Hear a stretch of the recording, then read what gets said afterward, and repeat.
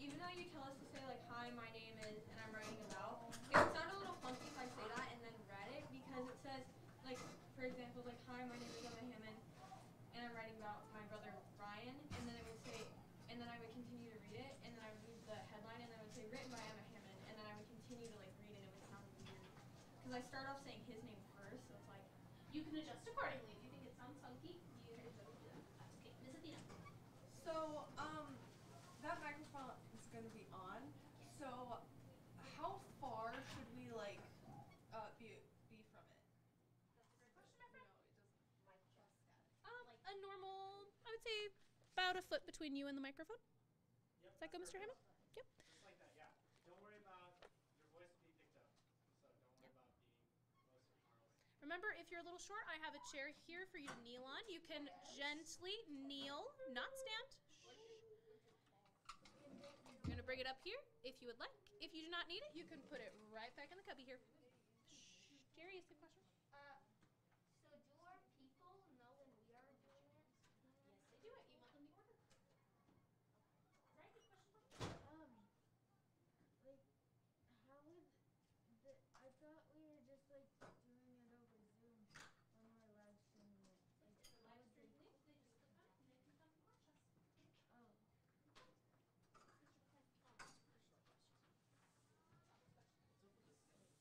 Oh, that's just so that light doesn't shine in your eyes. Do we have any other questions before we get started? Do I have to go? Wait. Oh, yeah. So remember again, folks, we are going in this order. So Vivian's going to be first for us, then Audrey, and then Emma, then August, Logan, Carson, Kittrick, Cyrus, Easton, Athena, and last but not least, Madison. After each person says their feature article, we're going to give them a brief round of applause. While we're giving a round of applause, the next person will come up, go past my desk over here, make a loop, and take their seats. Any other questions? All right, folks. Hello to people at home. My name is Miss Sydney Wallingford. We are the 6th grade Advanced Writing Projects class here at Garrison Middle School. We are here to present our feature articles that the kids have chosen to write about a community member of their choice. We hope you enjoy our first annual event here at Garrison Middle School. Alrighty, without further ado, our first amazing contestant, Miss Vivian, come on up.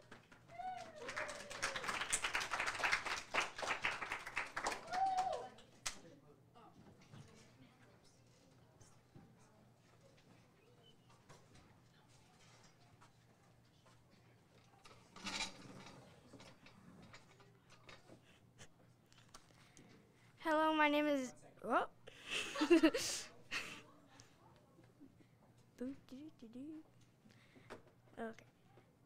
Hello, my name is Vivian Staples, and I'm writing a feature article about my uncle Chad Staples. Chad Staples' riveting life story. When you think of a veteran, what image comes to mind? A tough-as-nails man who doesn't take no as an answer? What about a person with a head full of stories about the military? You probably didn't think about a devoted father, uncle, and brother, a man who has a serious and fun side, a man who would protect his family no matter what.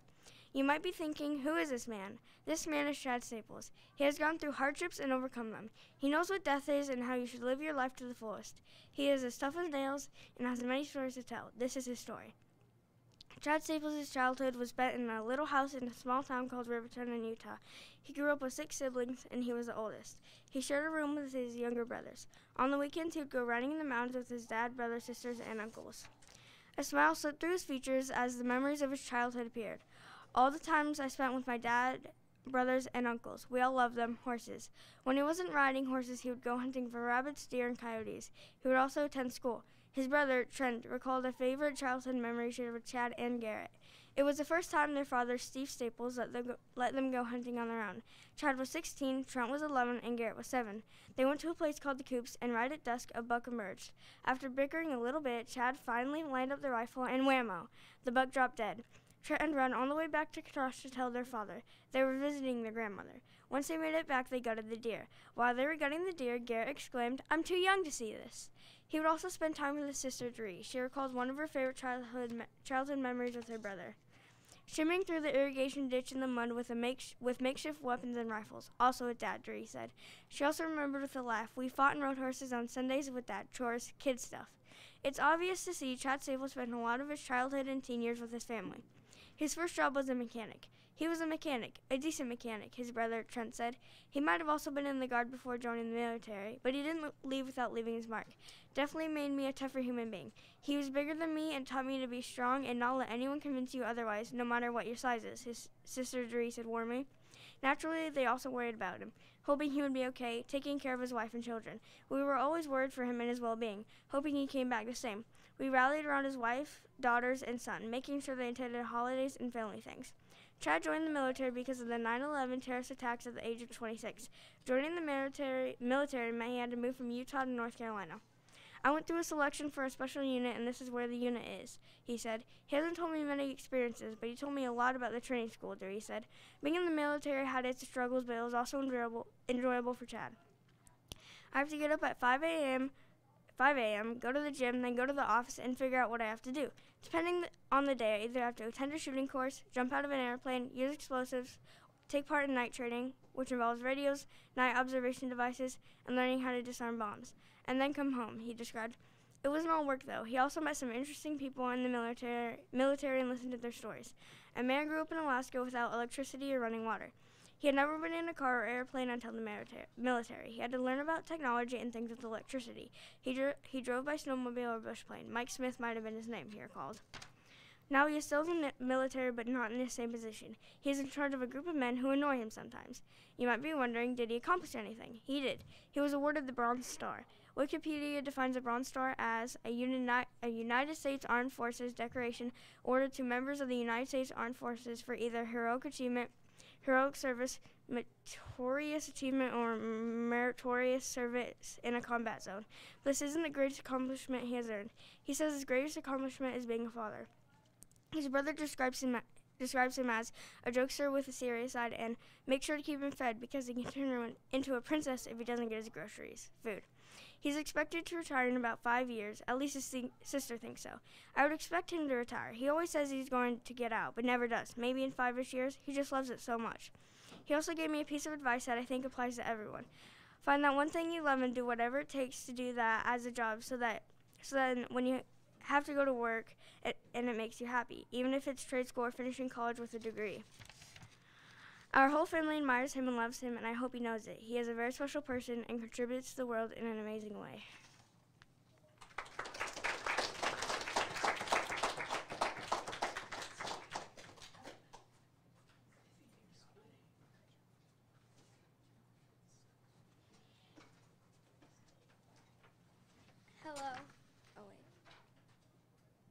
Hello, my name is Audrey Davenport, and I decided to write a feature article about my grandma, Grandma Debbie, and she's a beekeeper. So, beekeepers become a busy bee.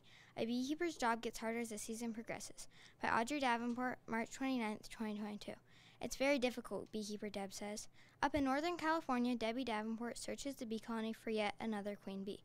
As some of her workers help her search, a hiss echoes throughout the colony. A large-scaled body peeks its triangular head out of its hiding spot. In seconds, the rattlesnake was dead, but even with that, the looks would give anyone a chill. Being funny, one of the workers threw it at Debbie, which of course caused a small scream. You're probably wondering, is this what a normal beekeeper's day would look like? Are rattlesnakes always around? On a daily basis, no. A beekeeper's day wouldn't have a rattlesnake enter their working areas. But there are other conflicts with the bees themselves. When thoughts of a beekeeper enter your mind, what do you think about? Most likely bees and hives. Katie Davenport, Deb's daughter-in-law, after describing who she thinks Deb is, mentions, I would say selfless and hardworking. After knowing her for nearly 23 years, Katie Davenport doesn't hesitate to respond. Growing up on a bee farm in Northern California, Deb's first instinct was to become a beekeeper like her father when she was young. Ryan Davenport, Deb's son, who's known her for 30 years now, after Deb and his father got married when he was in 6th grade, says she grew up on a bee farm. Her dad was a beekeeper, her brother was a beekeeper. That's probably why she wanted to become a beekeeper too. Having the hard task of finding queen bees to start the colony and sell to others, Deb's busy season is just starting. Though you may think that a beekeeper season would have already started, Deb explains, it's not crazy busy yet, but it's coming, and then things are a little different for me. As trucks pull in daily with new bees, Debbie is off like a busy bee. With her 12-year experience, though, she's ready for it. With the pollination season almost being done, the bees get a quick break before heading off for another couple months to work. With Deb's sleeves rolled up and ready, she starts processing the 3-pound colonies to find the queen bee, while others work on unloading the large bees trucks. For the next few hours, she has the job of going through the 50,000 bees to find the one queen among them.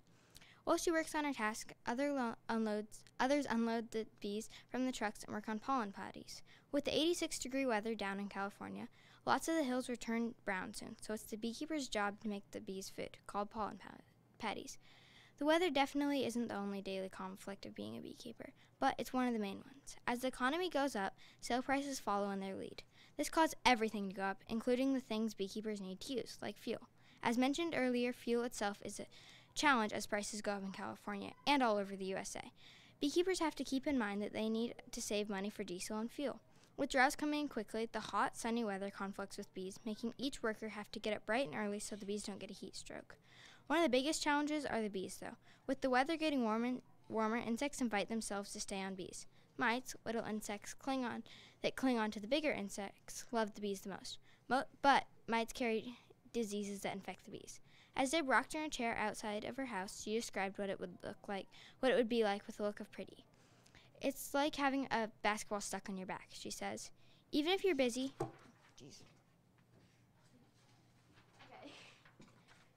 Even if you're busy, try to make the best of things. After all, they won't always be there, Deb says. I try to make the best of whatever situation I'm in, so I'm enjoying it. Deb rocks back and forth in her rocking chair as the California winds whisked in her hair before going into the kitchen to homemade burritos and tacos. Even though a rattlesnake didn't enter the bees' campus like the day earlier, she was ready for another day full of surprises. After all, if you're a beekeeper, a normal day is still full of unexpected surprises.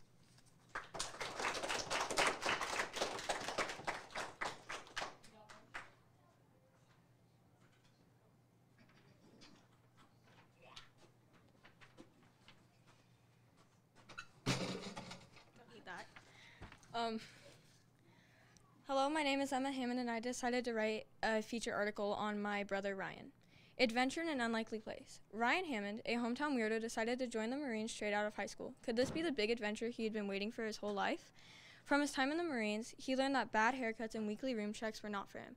At least I learned consistency, structure, and punctuality, Ryan states.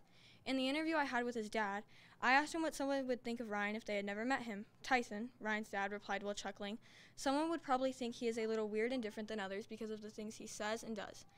This very energetic person works at the penitentiary. I asked Ryan's girlfriend, Cammie, how she feels about him working there and if she wished he worked somewhere else. She says, "I don't mind where he works, wherever makes him happy. He's always talked about owning an arcade/game store, though." His stepmom remembers taking him and his brother to Tilt, an arcade, all the time when they were younger. No figures he would want to own an arcade after it was part of his childhood. When I interviewed Ryan, I asked him what day he would want to relive. Surprisingly, he didn't say the day his child was born. Instead, he mentioned Tokyo Comic-Con. He's always been a fan of books, Tyson says, so that doesn't surprise me. Growing up with Ryan, I always remember him either reading or playing video games. Even though these are polar opposites, they have always piqued Ryan's interest, and they still do to this day. Going back to the beginning question I asked, Japan was one of the biggest adventures this hometown weirdo had ever had, but his adventure with his girlfriend and new baby boy is just beginning.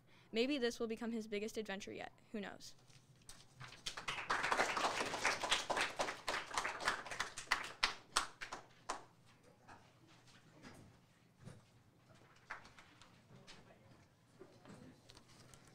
Hello, my name is August Hickox, and I wrote my feature article about my grandpa. From Queens to Walla Walla, a profile of Gregory Grasso. 68-year-old man Gregory Grasso was born in New York on October 26, 1954, and standing at 5'10", he is the tallest member of his family. Greg has always had a knack for gardening. Even now in 2022, he has recently planted seeds for his backyard gardening hobby. This didn't start recently. Greg's father gardened while he was growing up in New York, and he always really liked the entire effect of gardening. Greg was born in Queens and lived there for over 2 decades, but decided that maybe living somewhere else would be better for the future of his family. He said, "I lived in New York for 23 years, and there's always something to do and some time to do it in New York." Interestingly, even though he is 68 now and was 23 when he left New York, you can still hear a little bit of the accent that he has. After he decided he wanted to live somewhere else so that he could raise his family in a less populated area, Gregory moved to Winston-Salem, North Carolina, where his daughter, Chessa, was born. After raising his daughter in North Carolina, the Grasso family moved around quite a bit, with Greg stating, "I lived in North Carolina and moved to live in New Hampshire. Then I lived in Oregon, I lived in Nevada, and now I live in Washington." He was 23 when he moved for the first time. When he moved to North Carolina and lived there for 5 years, he lived in New Hampshire for a couple of years, and etc. There are many states which are prone to natural disasters, like Kansas, which is the state that has the most tornadoes because it's such a flat state. Gregory was in a populated state that used a lot of energy and power. So one day in the 1960s, the power went out, causing the New York blackout. I was in the New York City blackout when the whole East Coast lost all of its power. Everyone waited and was confused and didn't know what was going on or what happened to cause the blackout. Like I said, Greg has always been interested in gardening, so it wasn't surprising to hear about his occupation. What is your most recent job and why did you choose it? He went on a monologue about what it led up to his job, but to answer the question, what was your most recent job? He responded, "I help struggling businesses, mostly agricultural businesses like gardening and farming." This is quite interesting because after helping gardening businesses and companies for his job for so long, he decided to be a gardener and now gardens in his backyard. After retiring, Greg started watching sports on television, such as the NFL, NBA, etc. Of all the sports to watch, he said that he couldn't pick a favorite, but he loves watching them with his grandkids. Now, in 2022, Greg is retired and lives in Walla Walla, Washington, where he takes care of his 14-year-old cat, Lucy, and takes care of his daughter and grandkids.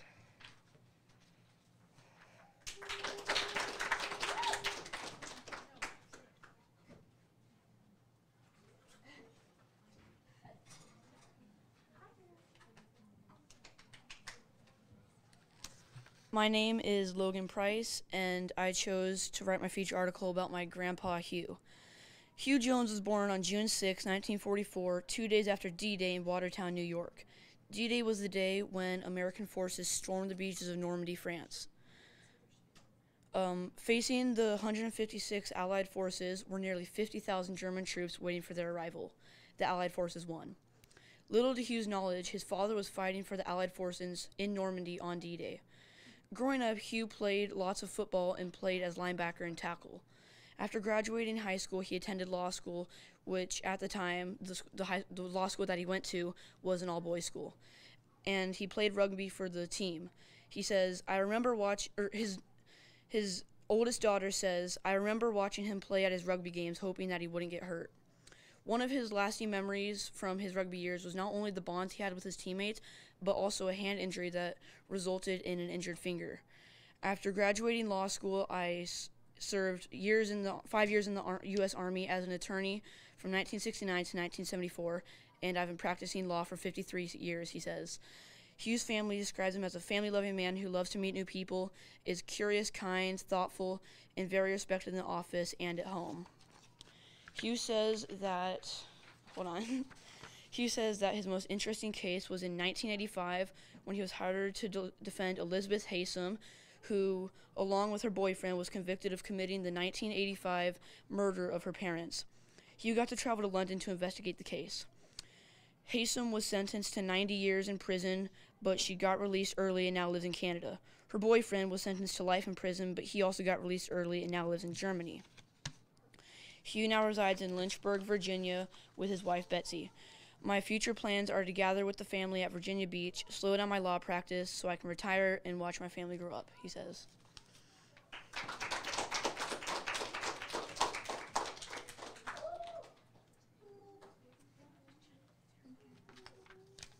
Hello, my name is Carson Hayes, and I chose to write about Julio Tapia.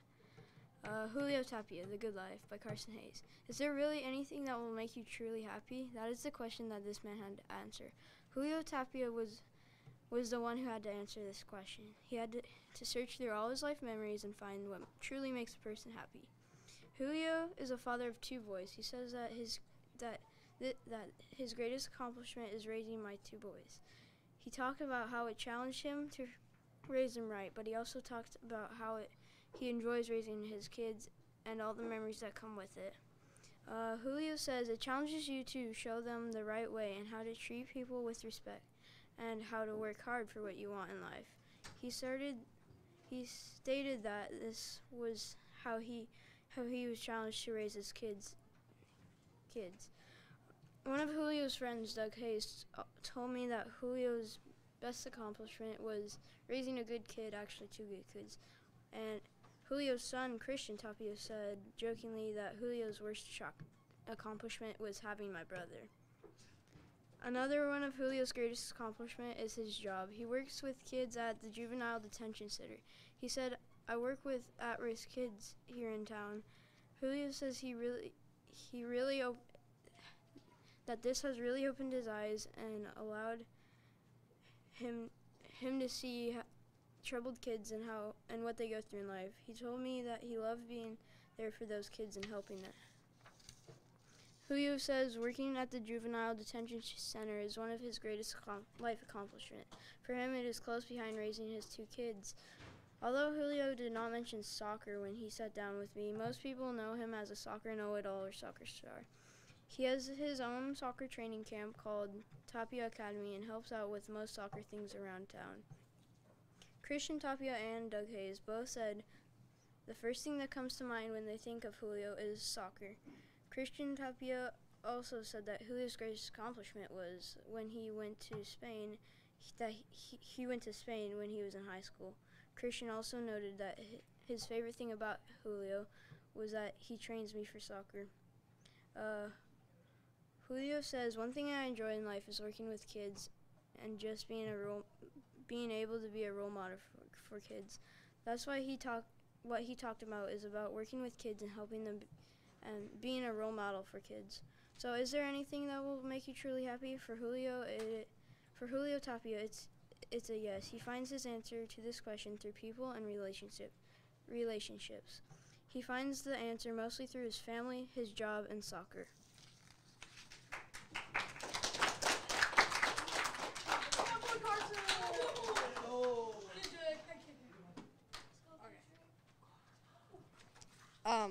Okay. My name is Kittrick Stroh, and my feature article is about Jeffrey Mark Pryor. What do you think of having 4 young children? Jeff Pryor thinks of it as a blessing. On a clear spring day in 2022, I had the chance to sit down and interview Jeff Pryor. He told me about when he donated his kidney. Dr. Jeff Pryor, caring father of 4, and helps and cares for his patients. When he was faced with the opportunity to do something great, he took the chance. Jeff Pryor explained to me that as a doctor, you do things with patients every day that are supposed to keep them healthier, but you don't necessarily do anything specifically that you can say, well, this will change their life, he exclaimed. Jeff said that when he agreed to give his kidney, she was in disbelief, doubting him. Sarah was shocked. Someone who didn't even know her very well. Her family wasn't a match, and now someone took the test and finally matched and agreed to give their kidney. Even some other people were in disbelief, but most were happy and proud that he took the opportunity to help someone for the rest of their lives.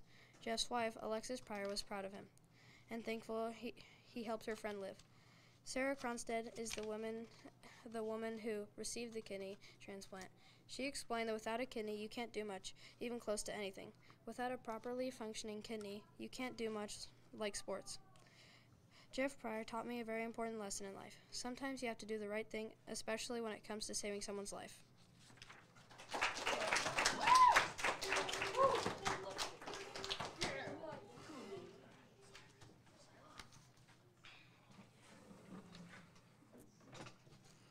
Hello, my name is Cyrus Stumser, and I did my interview on my grandfather, Steve Kidwell. From Austria to Illinois, Steve Kidwell's exciting journey. Steve Kidwell was born in a United States military base in Austria. Around him, there were a lot of snow-covered mountain peaks. Steve Kidwell is my grandfather.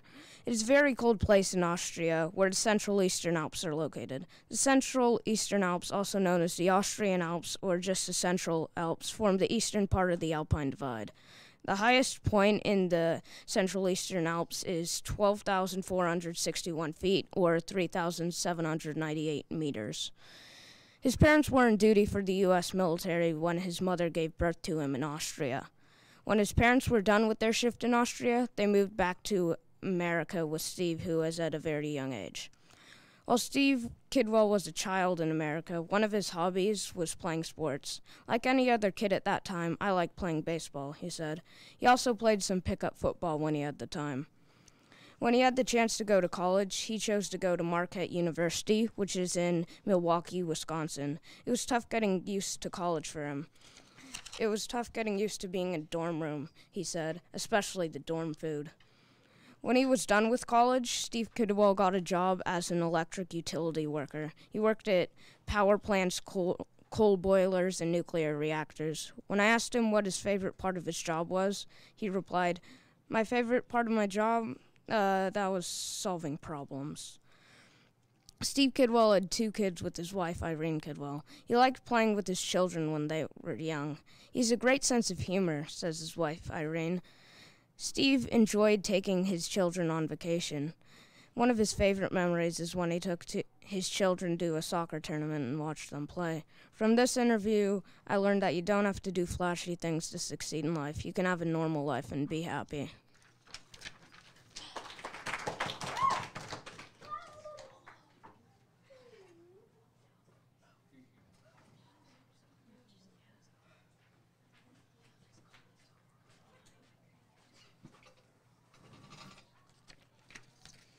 Hello, my name is Easton Van Dyke, and I interviewed John Crimmings. It was a beautiful day on the water. The fish were jumping as he cast his line. John was going to have a good day fishing on the river. When I had the chance to call John Crimmings, I found out some amazing stories about his life. When he was a kid, he was an average neighborhood boy. I played ball like the other boys did and did everything a normal kid did. According to John, he was a very normal kid and never thought that he would make a difference in the world. But he went to the University of Wisconsin and then got drafted into the war. John says, it was scary thinking about going to the war, and I thought I might not make it back. During his time in the military, he fought hard, was shot twice, and blown up by a landmine.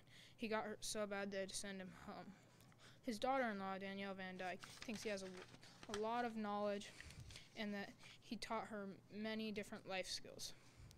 His wife, Debbie Booth, says that the first time she met him, he had one of her friends introduce them. Debbie thought that he was a gentleman. Not too long after that night in Talkeetna, they were fishing together on the Talkeetna River and then getting married. When I was a kid, we went to Wisconsin to visit them, and my grandpa taught me how to fish in their creek. We ended up catching quite a few fish. He also taught me how to gamble, and that is a very valid life lesson. We spent hours playing poker, and we spend more hours every time he comes and visits us. In addition, I was taught to shoot by my grandpa. We always talk about hunting season and guns, and for example, the best place to shoot an elk. He's very excited because he gets to go on a big elk hunt next year, and he hopes that he can shoot an elk.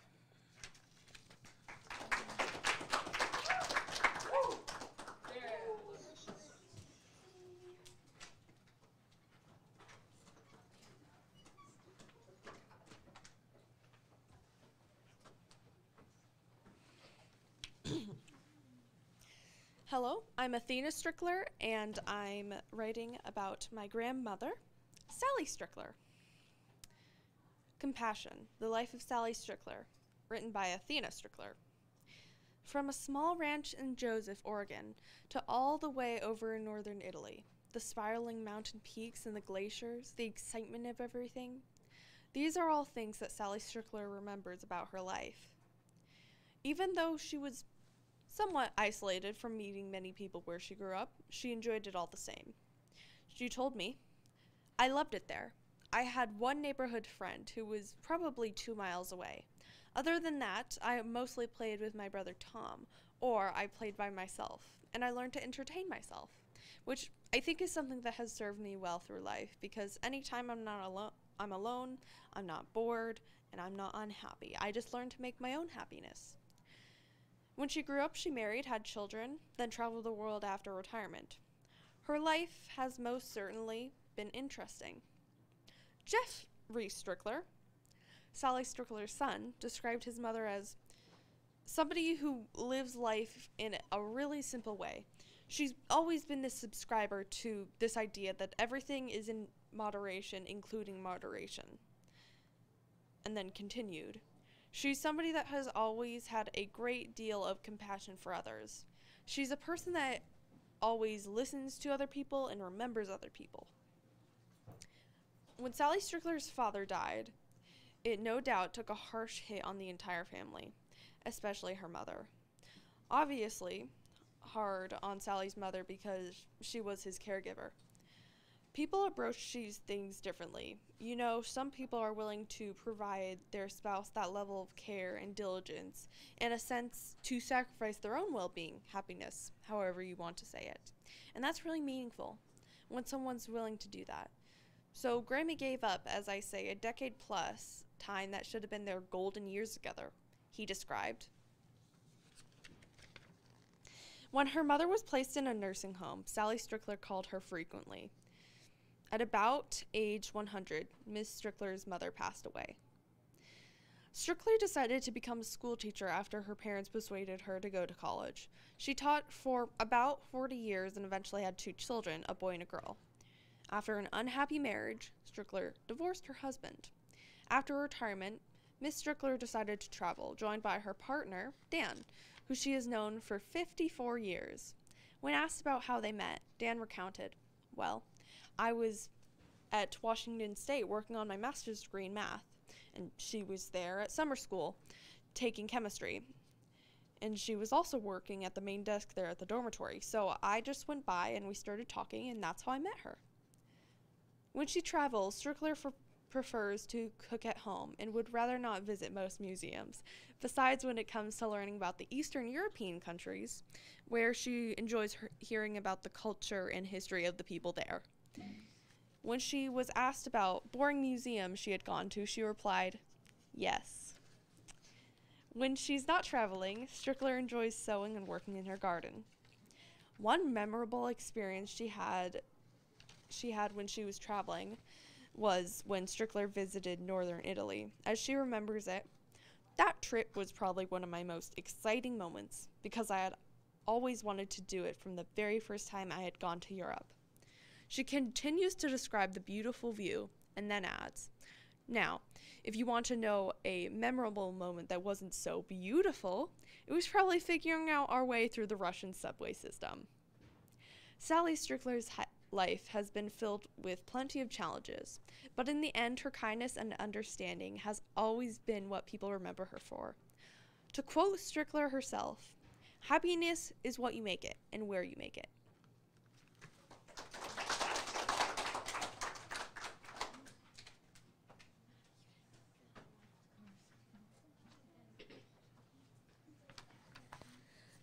Hi, I'm writing about James Cooley, my grandpa, and I'm Madison Doyle. So, A Trip Around the World by Madison Doyle. James Bryan Cooley, or Jim, or Jimbo as his friends and family call him, has accomplished many things in life. He has a big smile, a white beard, and has lived for 67 years, and is almost always in a good mood. His favorite show to watch is Time Team, which is about English archaeology and digging up old English buildings. He's lived in Worcester, Ohio, St. Louis, Missouri, Atlanta, Georgia, Friedberg, Germany, Stanwood, Washington, Seattle, Washington, Camano Island, Washington, and Walla Walla, Washington. At age 67, Mr. Cooley recalls memories of the Army.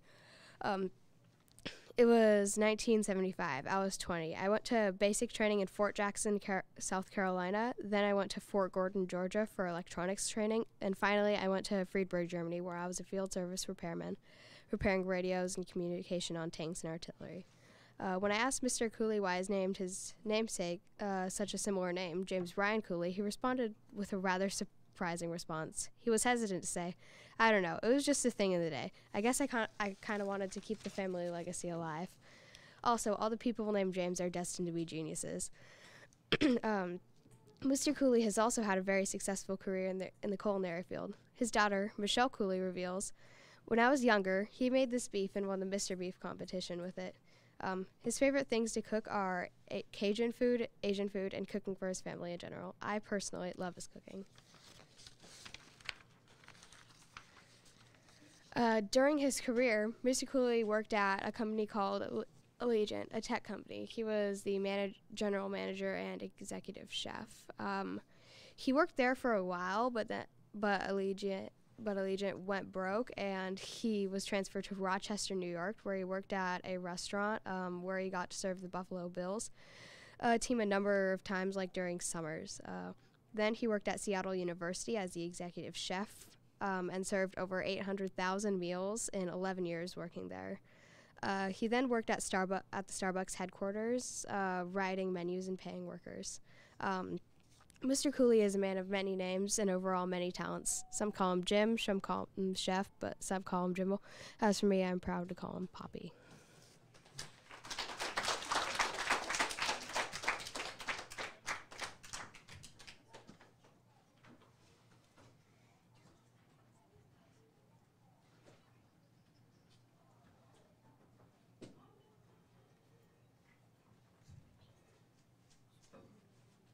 Thank you so much to our participants in our Advanced Writing Projects feature article gala for day 1. Let's give each other a round of applause. Thank you to all our students who participated today. Thank you for all of us who joined at home. Tomorrow, we will also have another day of wonderful feature articles being read, so make sure to tune in. Go ahead and check the Garrison webpage. Under the Garrison News tab, you will find a link to our class, 6th grade writing projects, and there will be one link for you to click on for tomorrow as well. Alrighty, folks, thank you so much for joining.